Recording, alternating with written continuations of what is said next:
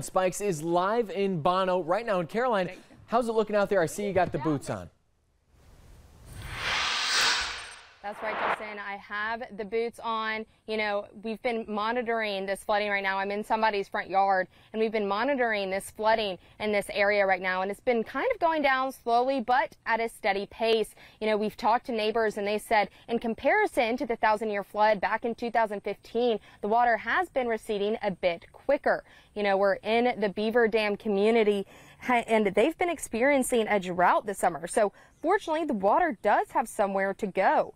Neighbors also said being out here, you know, they're able to prepare for water they weren't necessarily expecting, just being able to rely on their homegrown food sources and livestock.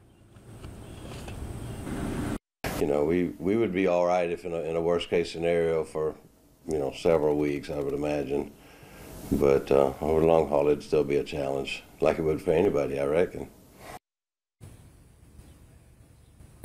Like I said, you know, we've been watching this flooding going down, but you know, the skies are blue right now, but we are hearing some thunder off in the distance, and we're expecting some more rain in this area later tonight. Reporting, Caroline Spikes, Live 5 News.